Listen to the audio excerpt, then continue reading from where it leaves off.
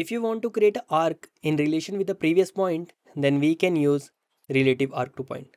So the new point will be calculated using previous point, which is 150, 300, and using this point, which is 100, 300, right? So how we have calculated previous point? We have calculated previous point using this center offset. So we are calculating center using size object, and the width of the size is 300 and the height is 400. So that's why we have 150 here. So why we have 300 here?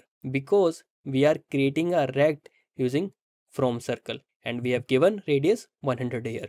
So the new offset of the point will be 250, 600. Let me refresh to show you the output. As you can see, the new point is going out of the screen. I hope you found this video helpful. If you want to learn more about custom paint and Flutter Advanced, you can subscribe to our channel. See you in the next video.